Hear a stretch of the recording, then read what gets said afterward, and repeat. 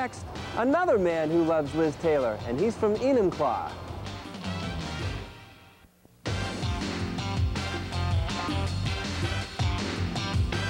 Welcome back to more Evening from 2 Union Square.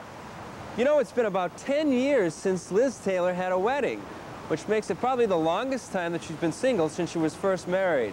And you know, every time she has a wedding, it makes news. In fact, every time she does anything, it makes big news. But if you think you know a lot about Liz Taylor, wait until you meet this guy from Enumclaw. Here's Grant Goodeve with the story. Here is another husband here, third husband, Mike Todd, and they're at the Cannes Film Festival, June '57. He knows the easy stuff, like her husbands by heart. Hilton, Wilding, Todd, Fisher, Burton, Warner, Fortensky. Plus, he knows lots of intimate details. She does some painting. She does kind of crochet work. She's made dolls for her kids for Christmas. Peter Forgan has kept close tabs on Liz Taylor through the years. I have soundtrack albums, I have videotapes, I have quite a bit on other videotapes. I have the Passion Bottle samples. I even got an Elizabeth Taylor checkbook here cover. But he has also collected a few photos of this lady.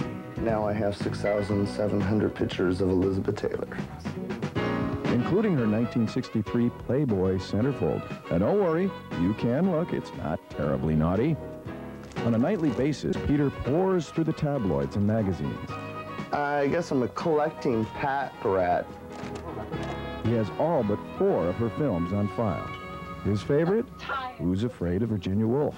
It was one movie that she really got to chew the scenery with.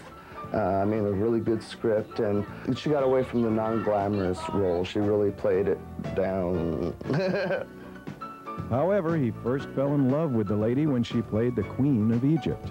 Well, it was the first time I saw Cleopatra back in the year of 1974, and after I saw Cleopatra, I just kind of went, whoa, I love this lady. He loves her so much that he even makes sure he smells like her. No, I'm ready for work. Or rather, her signature cologne.